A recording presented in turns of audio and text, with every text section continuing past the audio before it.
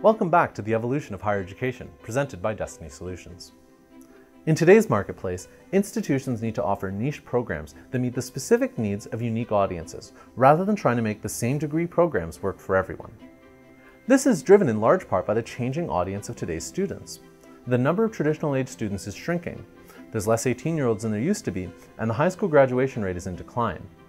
In order for institutions to succeed over the long term, they need to serve the non-traditional demographic. In fact, even though the number of traditional age students is declining, the non-traditional audience is growing at such a rate that total higher education enrollments are expected to stay flat through 2020. Of course, this is an incredibly diverse space, and it's actually better to think about the non-traditional demographic more in terms of numerous submarkets, each rich with opportunity. There's employer-supported corporate training, which, according to recent research from Destiny Solutions, is worth upwards of $172 billion. Now, the Evolution community has identified 3 keys to really standing out in the corporate training space. The first is that institutions need to forge strong partnerships with local employers. The second is offering a great deal of flexibility that really allows those partnerships to grow over time.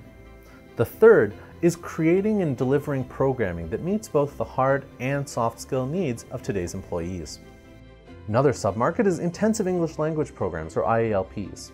Now, these are non-credit pathways that basically provide international students with the English language skills they need to matriculate into full-time degree programs.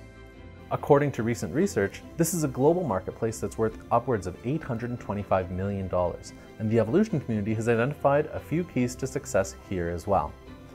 Institutions need to offer a level of excellence in language programming, and also need to invest heavily in global outreach and engagement. Finally, institutions need to offer their IELP students a seamless customer experience. A third submarket well worth exploring is non-credit higher education. Now, 1 in 5 American workers will earn at least 1 certificate over the course of their career, which makes it unsurprising that demand for non-credit higher education has grown 800% in the last 30 years. According to the Evolution community, to stand out in this space, institutions need to really understand and respond to the needs of local industries, which of course change from region to region. Another key to success is unbundling your programming to create a level of flexibility that improves access for working adults. Now, we've spoken about 3 unique submarkets, all of which fall under the umbrella of non-traditional.